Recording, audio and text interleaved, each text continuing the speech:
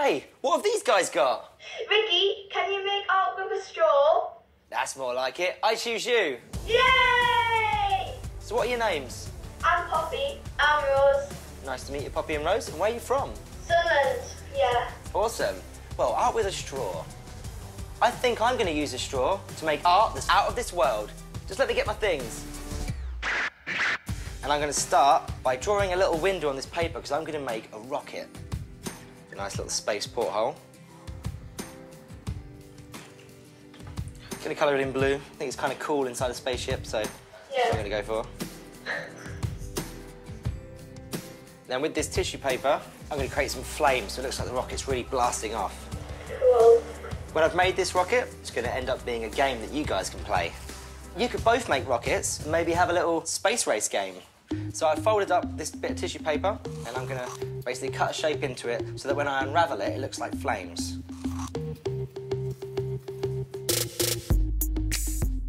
I'm just going to fold up this other bit of tissue paper.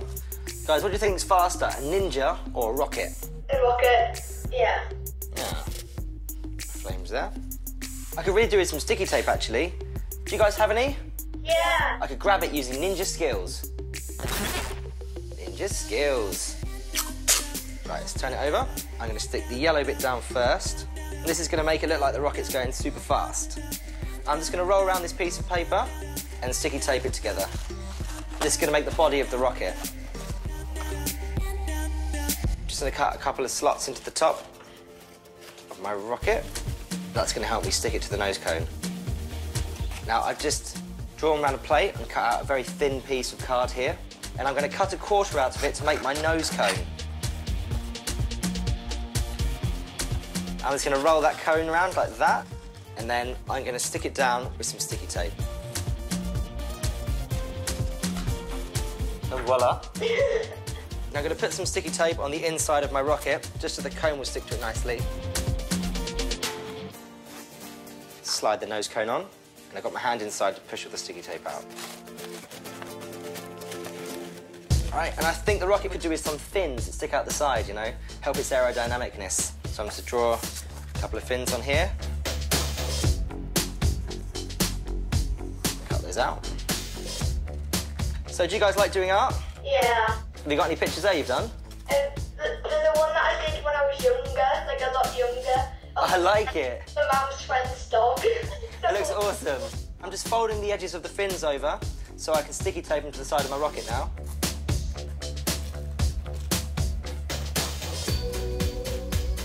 Right, now I'm going to take trusty straw and I'm going to stick it along the back of the rocket.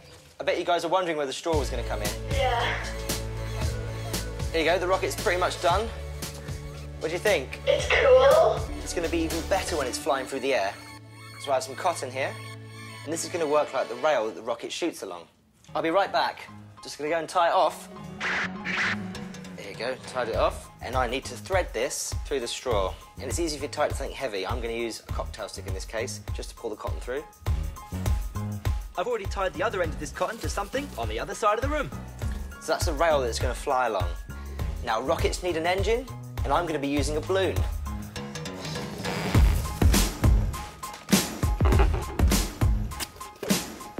OK, I think it's ready to fly. Okay, here we go.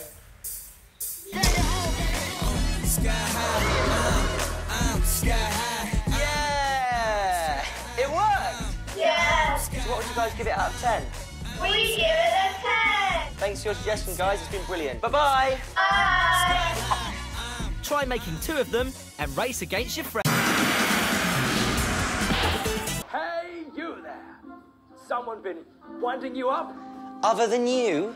Well, now you can play practical jokes on your mates with this delightful soap that looks like poo. Here's how you make it. Take a bar of soap and grate it into a bowl.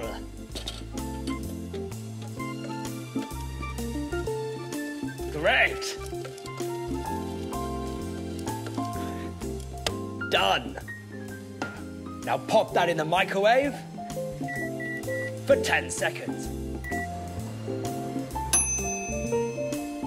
Warm. Now take a tablespoon of coffee and add some warm water. And stir. Until it's a nice paste. Add that to your soap. And mix it with your hands. Really get in there. Now mold it into a sausage shape.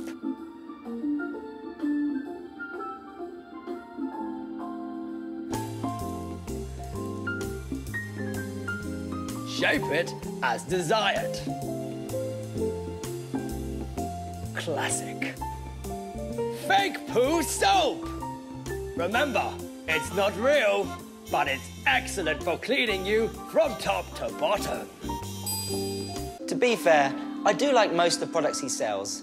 This isn't my favourite, though. It's probably my number 2.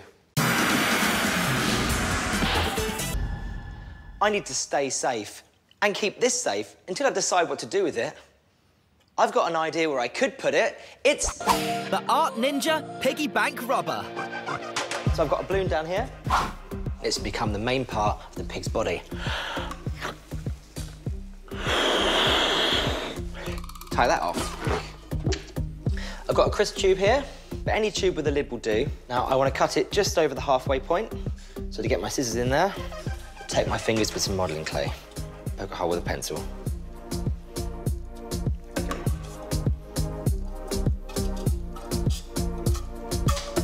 Now I'm going to attach this to my balloon using masking tape. This crisp tube is going to become the snout. Next, I'm going to make some legs, or trotters. I'm using an old egg box. These make perfect little trotters. There we go. Now, I'm going to tape those onto the balloon. It doesn't need to be super tidy. I'm going to paper mache this in a moment anyway. Now I'm going to use the top part of this box here to draw some nice little pointy piggy ears. I'm adding a little bit extra at the bottom, and that's going to become flaps, so it's easier to stick it to the balloon. Now I'm just going to cut some slits along this bottom flap. I'm going to fold it slightly to give the ear a little curve. Makes it look more authentic. Stick them on with some masking tape. There you go, it's looking pretty good. The whole structure of the pig's there. I can now give it a nice layer of paper mache. So I've got some glue and water mix here. It's 3 parts PVA and 1 part water. I've cut my newspaper up into tiny little pieces. Just makes covering the whole thing a lot easier. If you're doing this at home, remember to put some newspaper down to protect the table. I'm doing quite a few layers here because I need the piggy bank to be very strong.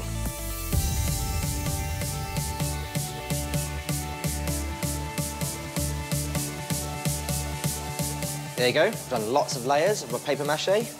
Now I could wait for that to dry, or I could use my ninja skills. Check it out. I've also given it a lovely white undercoat. Time to pop the balloon on the inside. And now I need to make a hole for my coins to go in. I'm going to start off with a sharp pencil and a book. And I'm just going to lightly hammer it in. There we go. And I'm going to make another hole at the back. And that's going to be for the tail. Now I've got this hole here, I can cut a nice slot for my coins.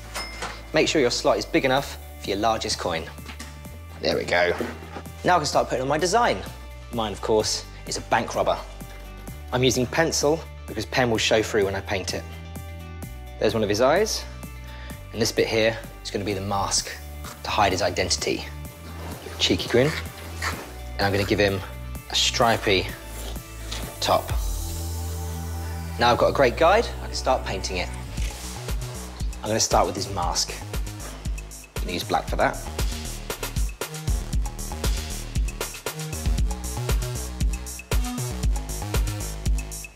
Now I'm going to move on to his stripy top. I'm going to do that purple and white. A couple of bits around his trotters here. Looking really good so far. I'm going to use a light pink to paint his face and his bottom. I'm going to come back with a darker pink and do some little details.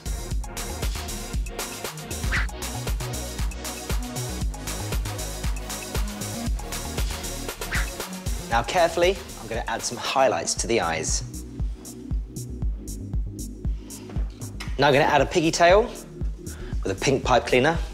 Just going to wrap it around a pencil to make it nice and curly. I've left a little bit straight so I can push it into the hole I've made in his bottom. I painted the lid from the crisp tube a dark pink. That's going to be the front of the snout. And now I'm going to add some finishing touches with a black pen. Here's some nostrils and a cheeky grin. There we are. Check him out. Let's put a couple of coins in him. And of course, you get them out, taking off the lid. But if you think a bank robber's a little bit too hammy, why not try one of these designs? A pirate, a clown, or even a baby. That picture moves without the power of the mind. That's because it's animated. Hey guys. Oh, can I have a go? Yeah, right. Yeah.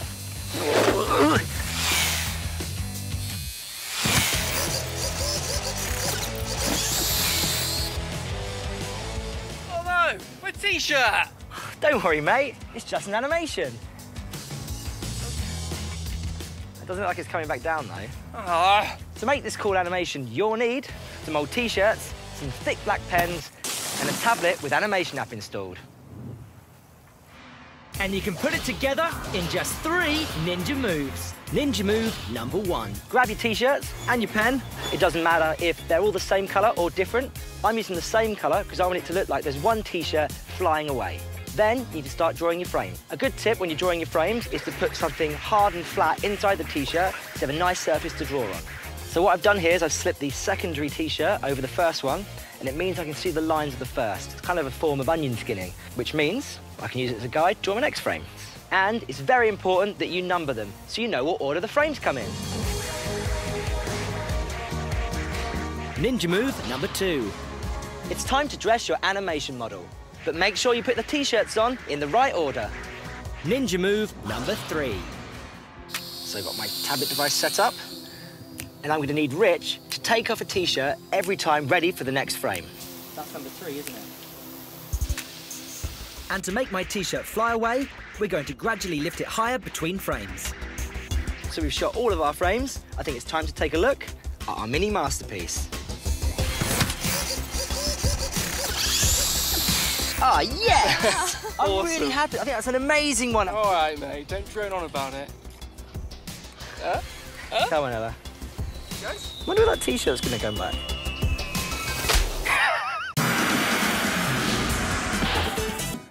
Everyone's big on spying tips, but here's a quick art tip. How to draw a submarine. I'm going to start with the waterline. And I'm going to draw my submarine shape. It's kind of a long egg shape. Slightly more pointed at one end. Little nose cone. And then some portholes. I'm going to draw 3. Have a little viewing station at the top here. Little window there. And a periscope, so they can see what's going on above the water. Some fins at the back, controlling where it goes. This one at the front's straight onto us, so it just looks flat. And I'm going to go out towards the propeller. And the blades of the propeller are like leaves. Finally, a few bubbles, just flying at the back.